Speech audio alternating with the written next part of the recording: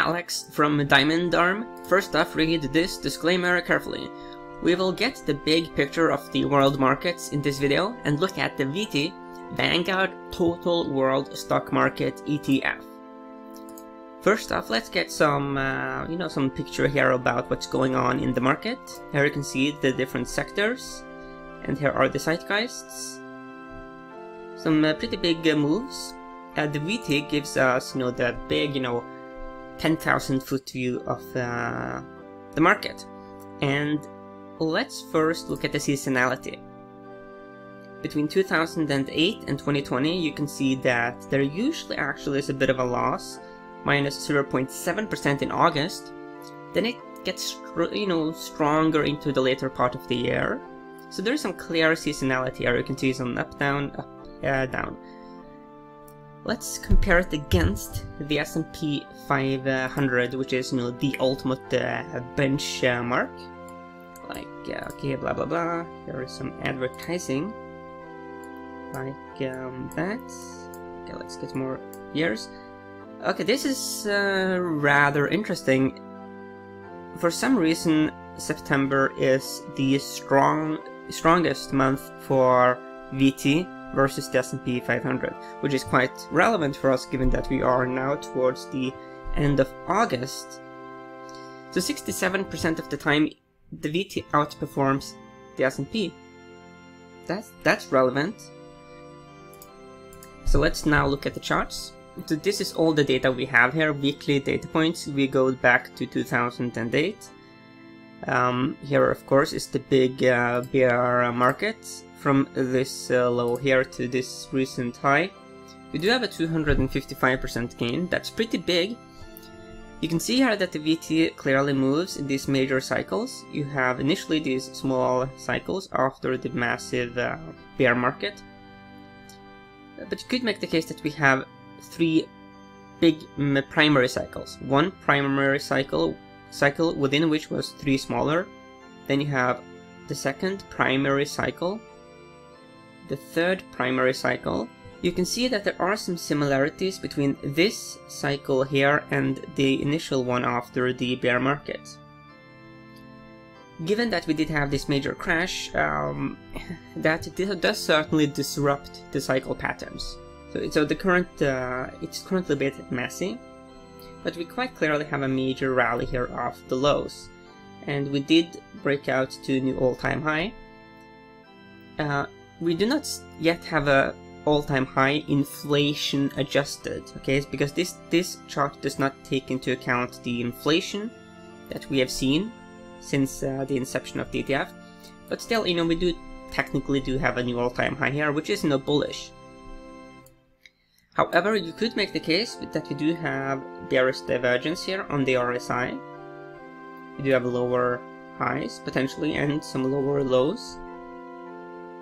That's interesting. That's more bearish.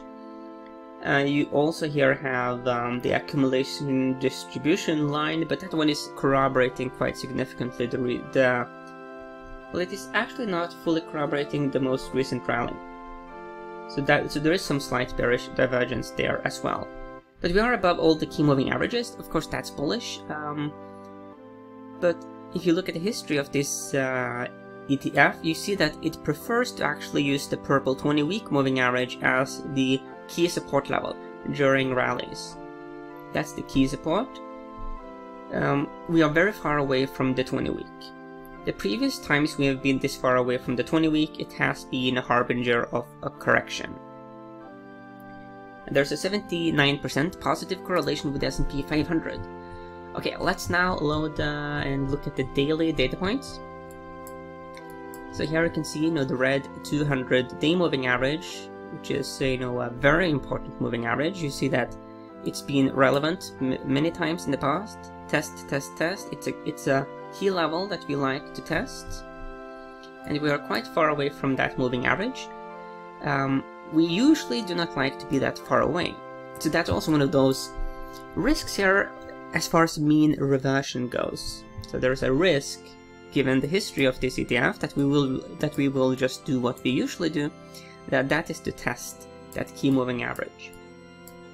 The reason why we like to test it is to to really see whether there is euphoria or a longer term setup.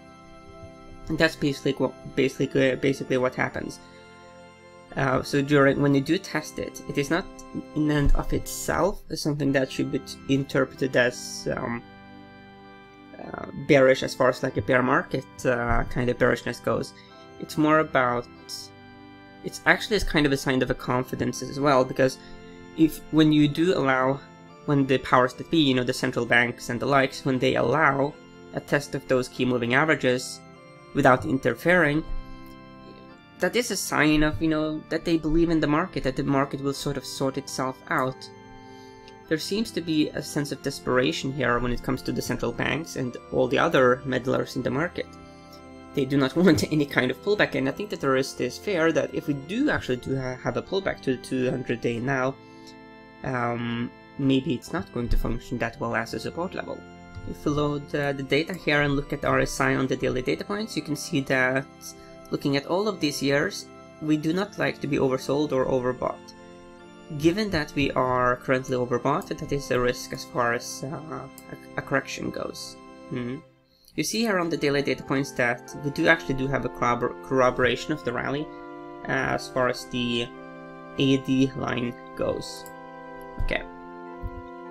Now let's look at some other data. So here we have Finviz. So you can see that there are options available on the VT and it is shortable.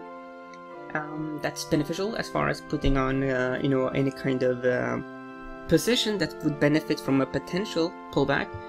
Let's be perfectly clear, the bulls are in control at the moment. We don't want to fight the trend, but given the history of VT and the current setup, it makes more sense to look for a bearish opportunity here than further euphoria, because this is currently becoming a statistical anomaly, you know, this move. Okay, so if we go to Saks.com, they have a number 3 hold on VT. If we go here and look at some dividend and valuation, you can see, by the way, that the expense ratio is extremely low, 0.09. That's because it's from Vanguard and they have incredible expense ratios. Looking at the PE, it's 18. You have a low PE here, 11 from SPGP. That is the Invesco S&P 500 GARP ETF. The highest PE here at 143. That's the Wisdom 3 Modern Tech Platforms Fund. So the tech companies are definitively getting a bit richly valued. As far as the dividend, you have a very bad dividend here from Hyper. That is Direction High Growth ETF. And the 11% dividend here for the Global X Nasdaq 100 Covered Call ETF. Yeah, that's a good dividend. The VT has a 2% dividend, which is decent. Okay, so to sum up my take here on the VT. Yes, to be perfectly clear, we don't want to fight the trend. The bulls are in control. We do have a new all-time high. The problem we have is that the history of this ETF is that it likes to have these corrections to these levels we have identified. That is the fact. So, given that it usually, the primary trend throughout all the history is that it likes to correct to those moving averages after an extended rally, that is actually a more important trend than the last, few months. So you need to wait. So whenever you look at trends and determine your position, you need to look at the bigger picture, okay? And the bigger picture suggests that being very euphoric at these levels, thinking that it will just continue to fly up without any correction, that is actually fighting the trend. So that's the key thing here when considering trends. You have this trend here, this move, that's one trend, and then you have this, old history. Here, bulls are in charge. Let the trend be your friend. This is of course the most recent development, very relevant, but given all the history here, it suggests to us that even though the bulls are in charge, we need to be very careful at these levels. So don't fight the trend, and may the trend be with you.